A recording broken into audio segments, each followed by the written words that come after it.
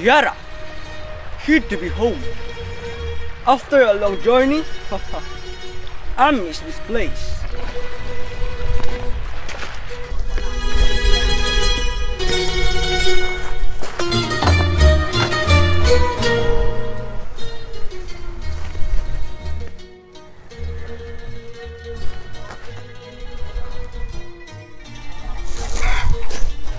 Mi prima, Doña TEODORA. Primo Dono, how have you been?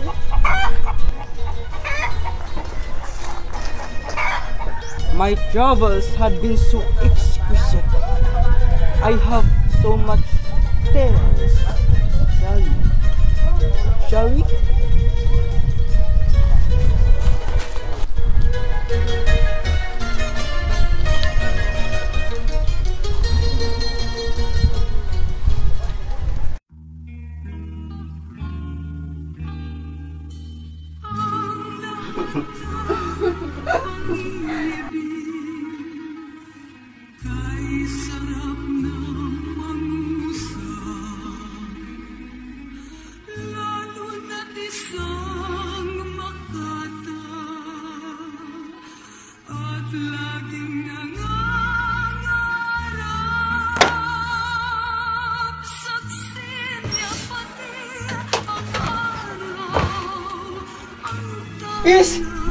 Esposa! What's going on here? What are you two doing? Why are you sleeping with this Guardia Civil? Why are you sleeping with this guy? No! What are you doing? Alberto, esposo, where did you Really come from? Formosa? No, let me explain. No! Gagliata esposa! I saw it with my own eyes. You're sleeping with that Guardia Civil. Just... Why? Why? No, let me explain.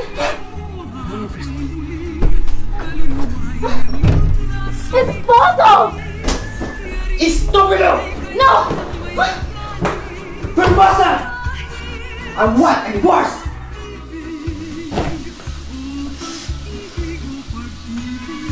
How could you? You were so far away for such a long time. I was yearning for love. Why blame me? Silencio, estúpida! Eudora! Ready the paper. I want a divorcement with a Formosa right now. Brother, please calm down. Eudora! Are you my sister or not? Can't you see what my wife did to me? She betrayed me. She's living that Guardia Civil. And she's not my wife anymore. I want to file a divorcement right now. You understand? No, brother. Just think the consequences first. We need to preserve our family's reputations. This family scandal must not spread, or else our family will be ruined. Please, brother.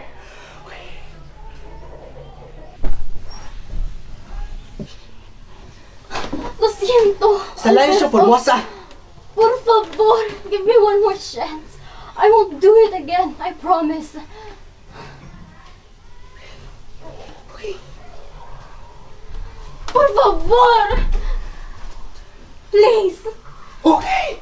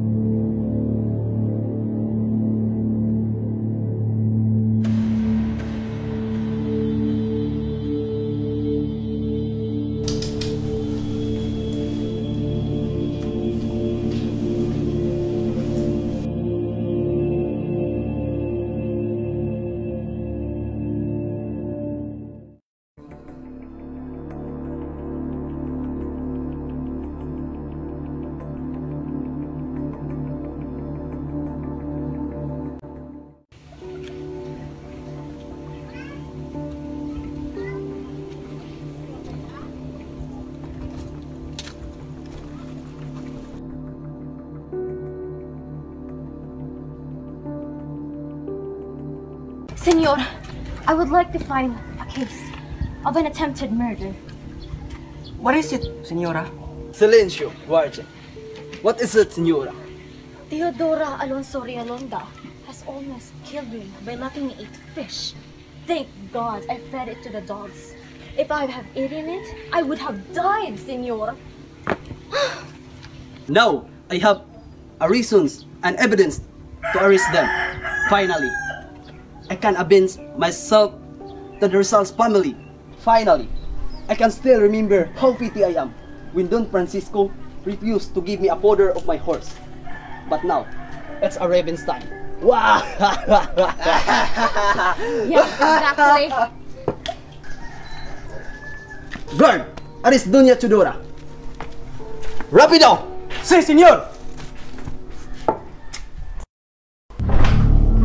Guards! Arrest Doña Teodora! What are you doing? Doña What happened? Teodora, you're under arrest! You have attempted to poison Doña Formosa. No! I did not! This is all mistaken! Silencio! Stop that! Let's go! No! No! Let's go! Wait! Senor, my wife is innocent! She's not a murderer! Let her go! Oh, por favor, my husband. Please stop it. Don't worry. I can carry the punishment with dignity. I will be okay. Don't worry.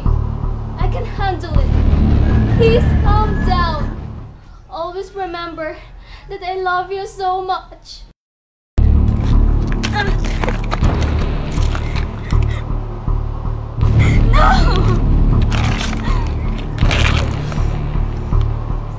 Doña Teodora, along with your punishment, it's been commanded that you have to walk 50 kilometers around Laguna from Calamba to Santa Cruz. This will serve as your punishment. Understood?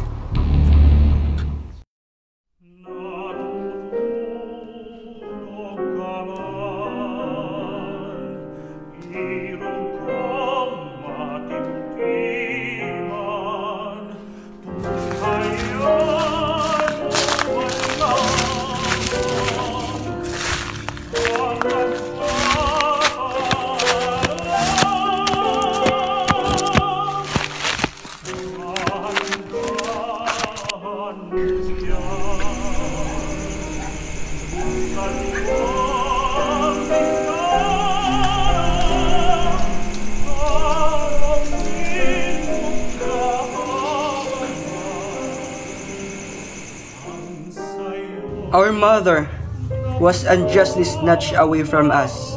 And by whom? By some men who had been treated as our friend, and whom we treated as honored guests. We learned that our mother got sick, far from us and at advanced age. My mother was defended by Messrs. Francisco de Marciada and Manuel Marzan, the famous lawyers of the Manila. She finally succeeded to acquitted and vindicated in the eyes of judges and accusers and even her enemies. But after how long? After 2.5 years,